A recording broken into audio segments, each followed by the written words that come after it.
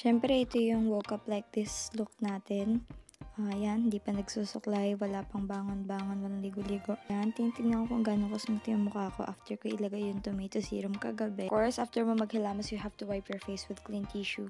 I will use aloe vera. Aloe vera serum is a powerful natural skincare product that can be used reducing acne, moisturizing the face, fights skin aging, it hydrates, preventing your skin to break down due to dryness. Advisable to use the next morning after you use tomato serum. Good evening guys, so this is obviously night. Nag-wipe lang ako from hilamos and then I will use tomato serum. Tomato serum is a natural serum that when used peels the face. It has a powerful exfoliating effects. It reduces the risk of skin cancer and burns. Advisable to use every night.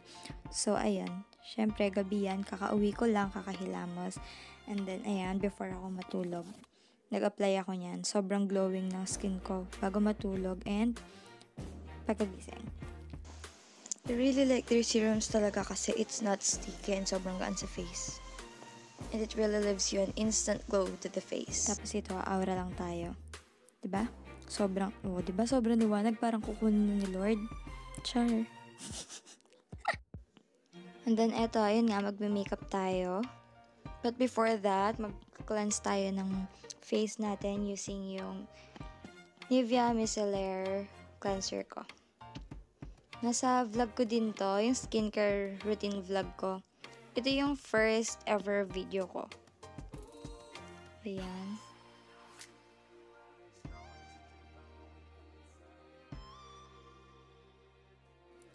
Ayan, bida-bida kasi tayo kaya imomodel natin yung mga serums. Yung aloe vera, tomato serum. Ayan, bida-bida. Kala mo talaga endorser. Pangiti-ngiti pa, slow-mo pa. Haba ng bababe, pero carry lang naman. Sabi naman ng mama ko maganda ako. Ayan, yung aloe vera natin. Bida-bida sobra. Titingin pa, tas kikindat pa. Tas binato pa yung glass skin serum. Ayan, ito yung gagamitin natin for my face bago tayo mag-start ng makeup. Glass skin serum adds an instant glow to the face. Advisable for makeup users. So ayun, hindi naman ako lagi nagme-makeup pero dito sa video na to, magme-makeup tayo para ipakita ko sa inyo.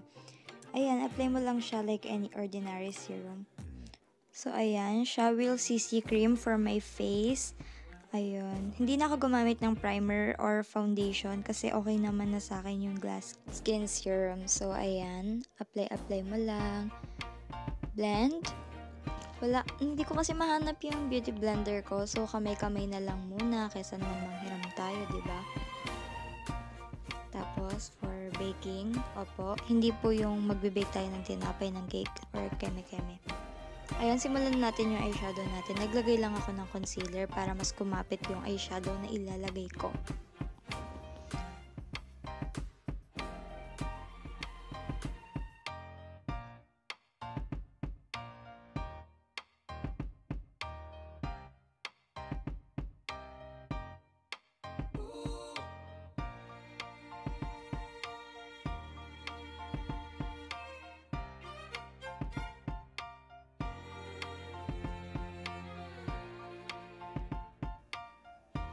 Tapos ayan, gagamit tayo ng LA Gear para sa kilay, tapos hindi naman pantay. Tapos ayan, gamitin na natin yung pilik mata natin. Mag-curl muna tayo bago tayo maglagay ng Maybelline Mascara, yung Sensational. Ayan. Apply ka lang. Tapos Revlon Lipstick in the shade Matte Smoked Peach. And then, tapos papatungan ko siya ng yung Pink Velvet ng Revlon din. Tapos, syempre, bida-bida tayo, kaya gagamit tayo ng G21 highlighter.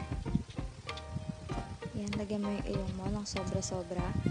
Tapos, dyan, maglagay ka rin banda dyan sa may kung saan man yan. Apply mo lang, tansuhin mo lang, tapos tignan mo. Natuyo, hindi mo. Kaya, inayos ko lang, tapos, ayan, naglugay lang ako.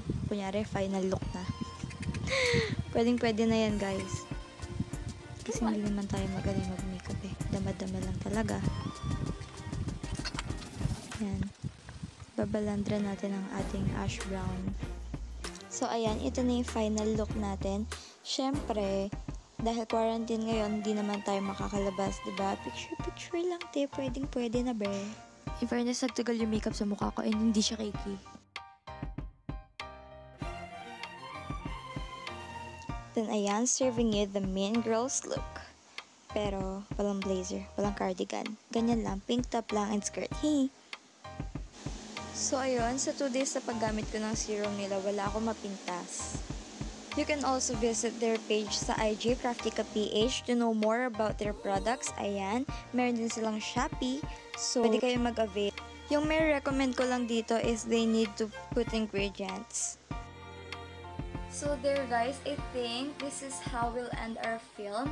So, if you have questions pa, please feel free to DM me sa IG account ko. I will put the link below. And sa KrafticaPH naman, I will also put the link below ng IG and Shopee nila. And ayun, guys, I am so in love with the serums. Ayan, yung tomato, aloe vera, and yung grass leaf. I love them so much.